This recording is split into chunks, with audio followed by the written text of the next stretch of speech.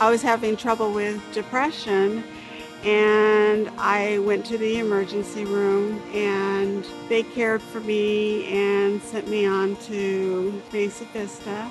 And that was really hard for me to experience. She came in and talked to me like a normal person. It kind of gave me a spark of hope that I never had before. So it was kind of neat to have that happen to me. And she helped me all the way through the time I was there. And I felt that that time I could do anything. And that's when I went into the peer support group. And that group just kind of got me going.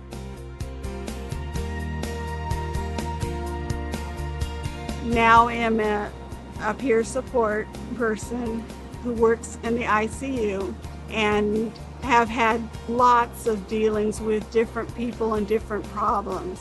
For me to tell them that I was once here, and they just look at you like, really? I can't believe you were here.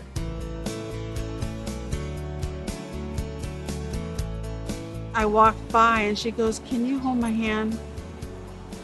And she goes, I just need somebody to hold my hand. And I go, would you like to go to group? And she goes, if you hold my hand.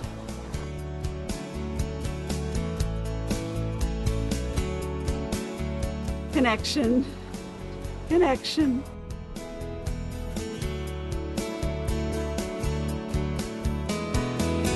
Just like I was treated. I want to share that love and kindness